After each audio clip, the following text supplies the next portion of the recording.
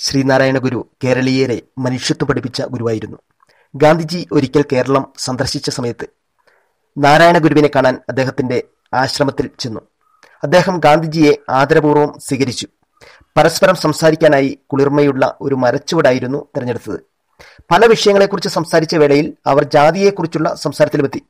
ഗാന്ധിജി തങ്ങളിരിക്കുന്ന മരത്തിനെ ചൂണ്ടിക്കാണിച്ചുകൊണ്ട് പറഞ്ഞു, ജാതി ഒരു സത്യമല്ലേ? ഉദാഹരണമായി നമ്മളിരിക്കുന്ന മരത്തിന്റെ ഇലകൾ നോക്കൂ. അതിന്റെ മേൽഭാഗത്തുള്ള ഇലകൾ കൂടുതൽ കരുത്തോടെയും പച്ചപ്പോടെയും കാണപ്പെടുന്നു.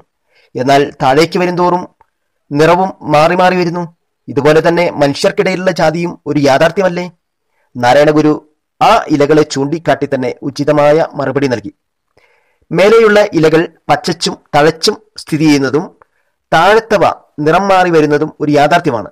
കാരണം മേലത്തെ ഇലകളിൽ സൂര്യപ്രകാശം നല്ല രീതിയിൽ പതിക്കുന്നു, താഴത്തേതിനാവട്ടെ കുറഞ്ഞാണ് കിട്ടുന്നത്. കൂടുതൽ താഴേക്ക് വരുംതോറും അവ കുറഞ്ഞു കുറഞ്ഞു വരുന്നു.